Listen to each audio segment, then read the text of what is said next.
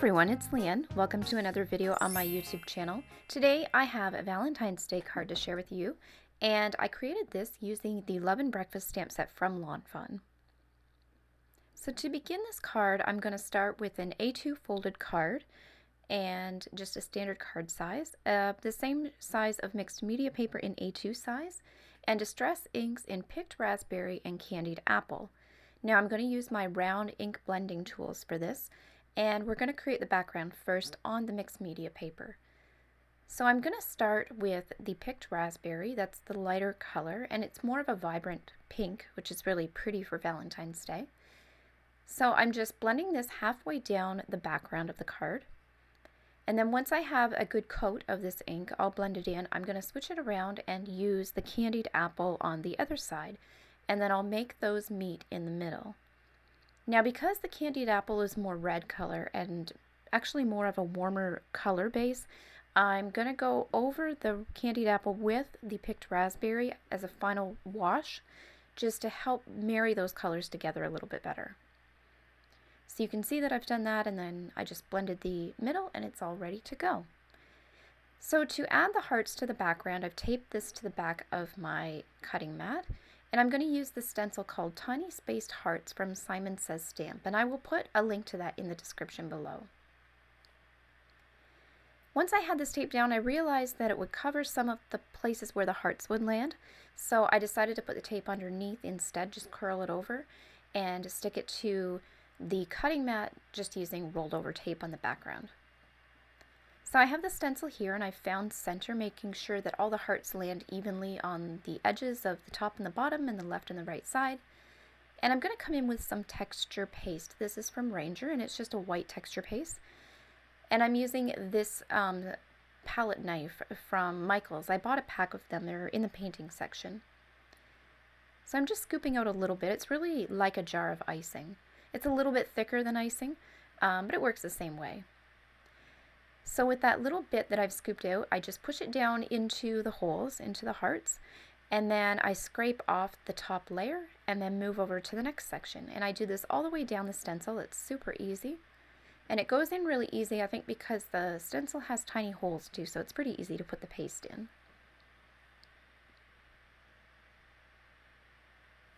And so once I get this all in place, I'm going to remove the stencil so that the hearts can dry. And the paste dries pretty quickly, so you don't have to wait too long, but I'm just removing it here, and there's the reveal. So I'm going to take one of my circle templates to cut out the cardstock. I'm using Nina's Solar White cardstock for this, and that's what I'm going to stamp my elements on. So I chose a smaller circle so you could see the background. And this is the Love and Breakfast stamp set, and I'm going to use Memento Tuxedo Black ink in my acrylic block to put these down onto the stamped out piece of paper. So I'm just laying up my elements here. I'm going to have the salt and pepper shaker and the sentiment. I'm just lining up where I want that to fall on the round piece of paper, and so I'm using this strip of paper at the side as a guide to match up the lines on my acrylic block with where I want my little salt and pepper shaker to be stamped vertically on the card. So as long as I line up those lines, then everything will space correctly. And so here I'm adding this sentiment. I'm going to put that on second. And the sentiment says, "We go together." And then it has the little salt and pepper shaker. So I thought this was really cute. And I love the little faces. I'm sure I've mentioned this 100 times, but this stamp set is my favorite stamp set of any that I have or have ever seen. I love this stamp set.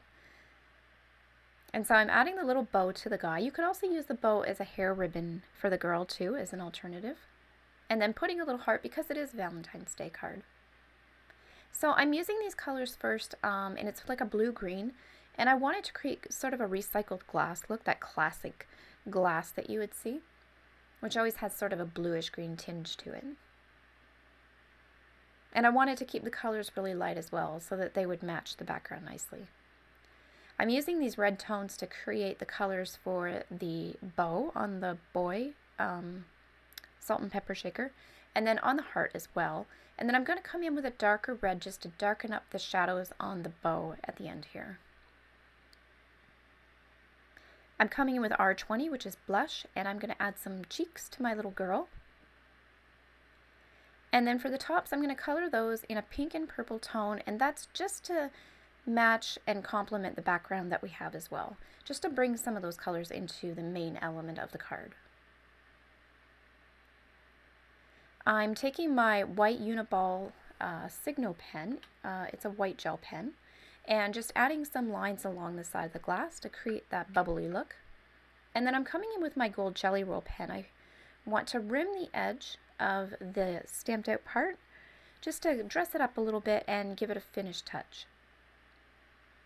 And so I'm very carefully going along the edges and also along the side of the cut piece of paper to color that in. This pen is beautiful to work with. It glides really nicely and the ink comes out very smooth. So it's actually really fun to do this. I really love inking with it.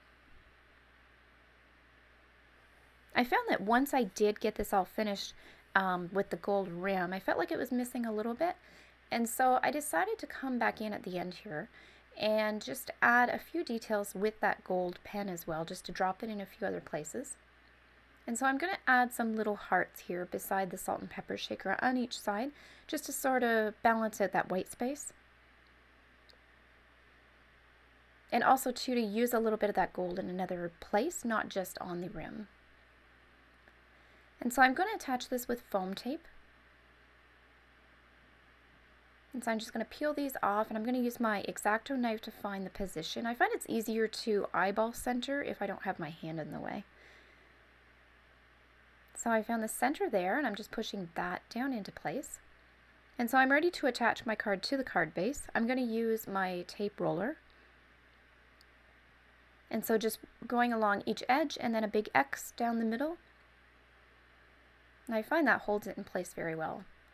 So lining up the folded edges on my table, I'm just going to match those between my hands, finding center on each side, and then very carefully push them together.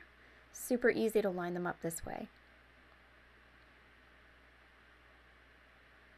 And so there you have it. This is my Valentine's Day card. This was super fun and easy to make, and I love the colors. I thought it turned out really nicely. I hope you guys enjoyed this video. If you did, be sure to give it a thumbs up and subscribe so you're notified the next time I post a video. Thank you so much for watching.